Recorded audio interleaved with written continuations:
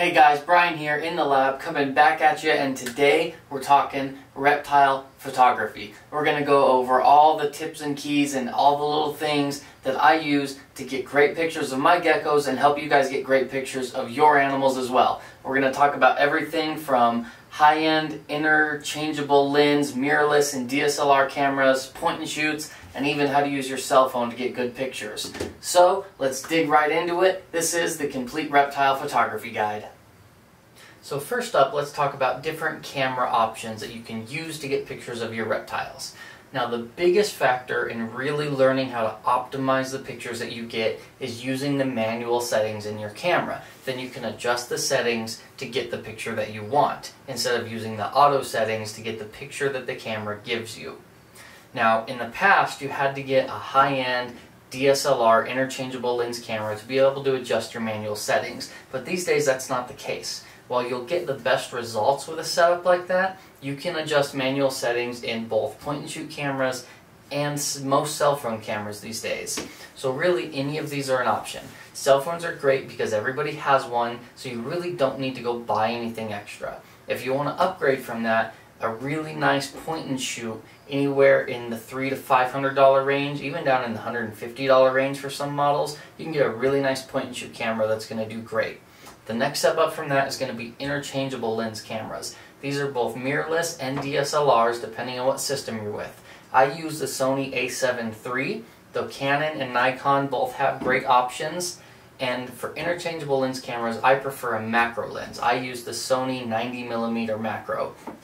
There's a lot of different options. I'm not going to get too long-winded about it here, but if you guys look at the description down below, I'll list a couple different camera and macro lens options that you can pair up for several different budget ranges from the three big manufacturers, Sony, Canon, and Nikon. So just check the link down below, look through some of those if you're shopping, and get an idea of what you might like. Now let's talk a little bit about the settings in your camera that you can adjust to optimize your pictures. The first one of those is your shutter speed.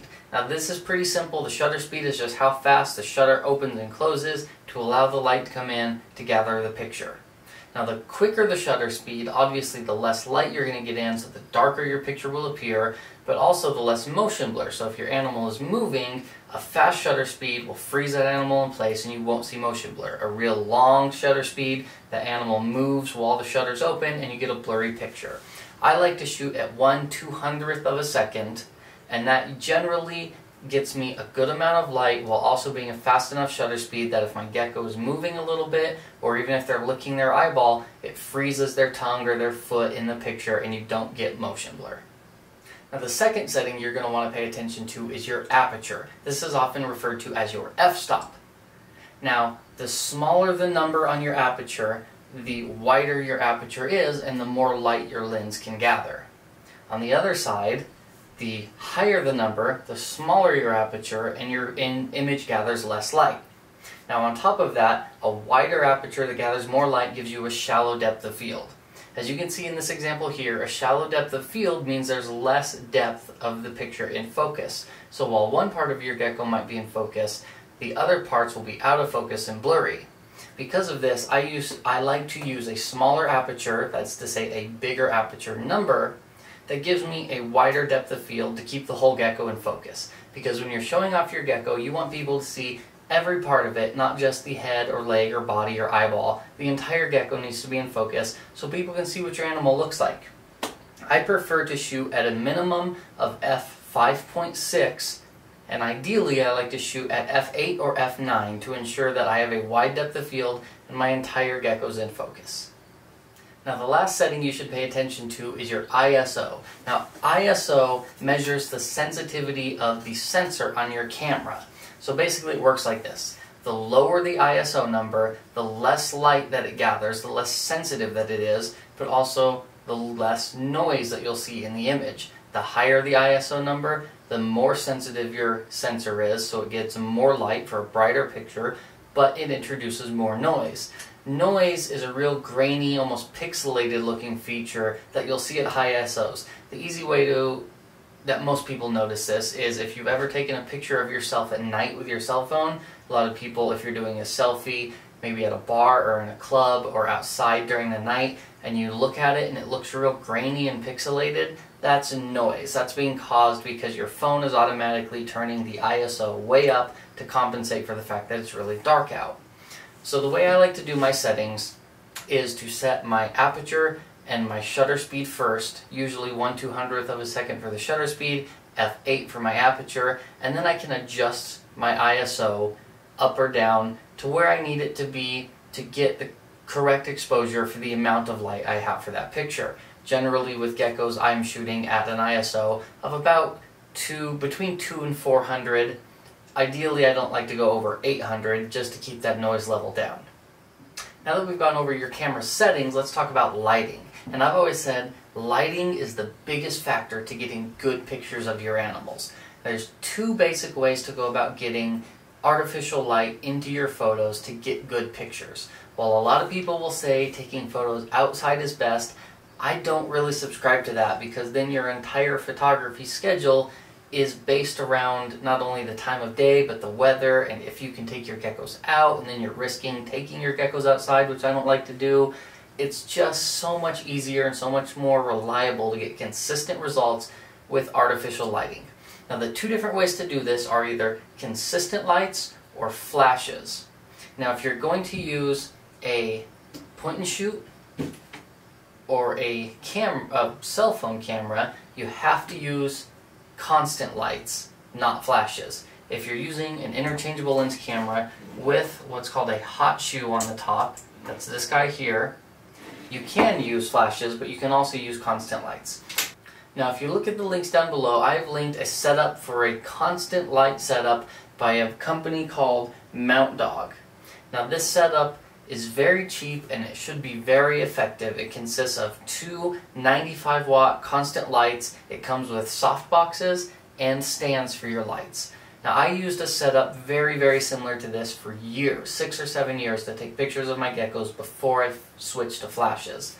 And the good part about this is these lights come with soft boxes, and these soft boxes diffuse the light so you don't get harsh bright spots on your geckos, and it does essentially the same thing as a photo tent. So you hear a lot of people say you need a photo tent for a proper setup. I use a photo tent, but with the soft boxes it kind of eliminates that need, so you don't have to buy money on a photo tent, spend money on a photo tent. You just need a setup, whatever you're going to put your gecko on for your background. Put those lights right over the top with the constant lights through the soft boxes to diffuse that light, and that'll give you really bright, constant, even light to take great photos all the time.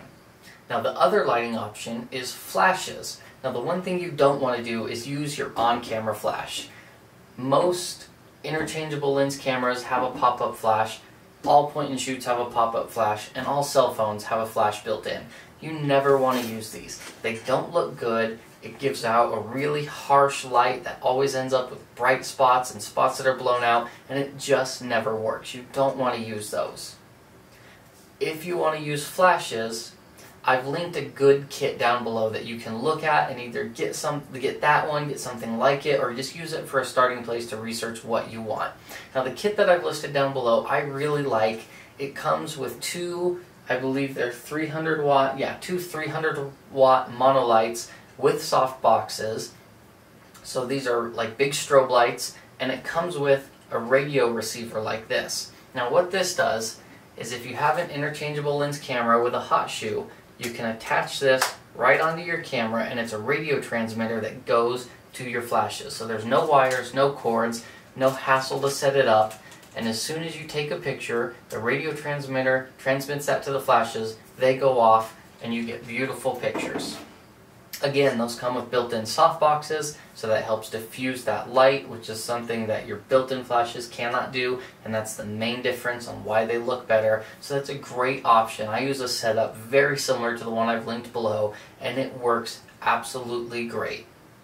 Now let's go ahead and set up my photo booth, and we'll look at this in action. I'll show you guys how to get some good shots. Alright, I've got our photo booth all set up here. As you can see, we've got the light tent, one strobe on each side, our display rock for the geckos to sit on, and our camera with the transmitter attached. Now what I like to do is to pack the geckos up that I want to photograph as if they're being shipped. I put them in a wet deli cup, put them inside a styrofoam box, and let them sit for about half an hour, and that usually gets them to fire up so their colors are looking at their best for their photos. And then it's fairly simple. You just take the gecko out.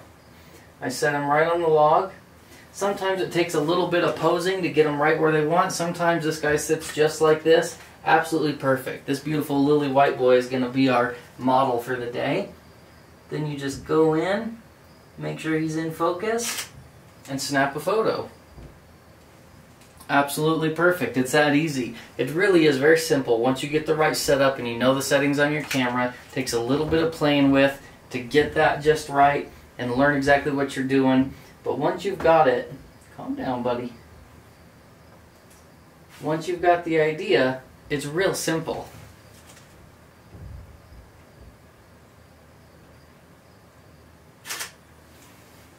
Just like that. That's a quick guide for how to take better pictures of all your animals. If you guys have any questions, please leave them down below. Photography is my #1 passion, right behind geckos. They're like 1A, 1B, so mixing these two together, this is really what I enjoy. If you guys have any questions, let me know down below. I love talking photography and I love talking geckos. So there you go. I hope you enjoyed it and I hope it helped you out. Don't forget to visit us, altitudeexotics.com, Facebook, Instagram. You guys know the deal. We'll see you next time.